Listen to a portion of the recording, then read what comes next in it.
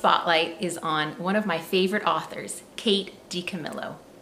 She has books for all ages. She has a wonderful picture book about finding someone to answer your call. She has wonderful early chapter book series, Mercy Watson and the other characters on Decawoo Drive. It's a story of a pig, Mercy Watson, who among other things loves toast with a great deal of butter on it. They have great pictures, lots of print that's easy to read. For slightly older children or readers, she has many novels that have been made into movies.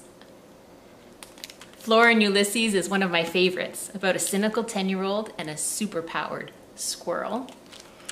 You may know The Tale of Despero as well, an adventurous mouse. And Because of Winn-Dixie is a favorite of many. For older tweens or teens, she has a coming-of-age series that's also wonderful.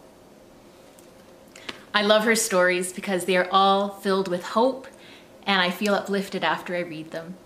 So check out Kate DiCamillo in the library catalog. You can find her works in print, as ebooks, and audiobooks. Enjoy!